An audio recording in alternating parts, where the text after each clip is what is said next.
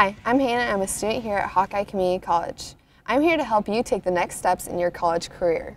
Like you, I applied and I was really excited to start college. I couldn't wait to get my acceptance letter and finally begin my program. But when I got my letter, it said I wouldn't be able to start my program right away. For me, it was because I didn't meet my admissions requirements, but for other students, it might be because their program was full.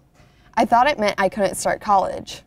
Guess what? It all worked out in the end, and I was able to start classes in the next term. Here's what I did, and you can do the same thing. First, I reviewed the steps to meet program admission requirements that came with my letter. It said I had choices, and in my case, I decided to become a pre-student. That allowed me to meet admission requirements and get a start on my general education classes.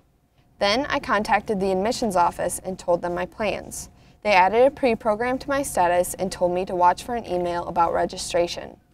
When I got the email, I learned how to sign up for a mandatory orientation and registration session, which everyone calls a MORE session. I was a pre-student for a semester and took care of both admission requirements and a couple of my gen ed classes.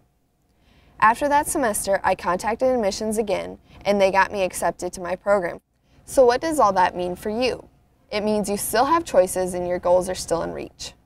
Even if your letter says you can't start your program right away, you can still start classes. Admissions can help you decide if that's right for you. To learn more, just contact admissions at 319-296-4000. It worked for me, and it can work for you too.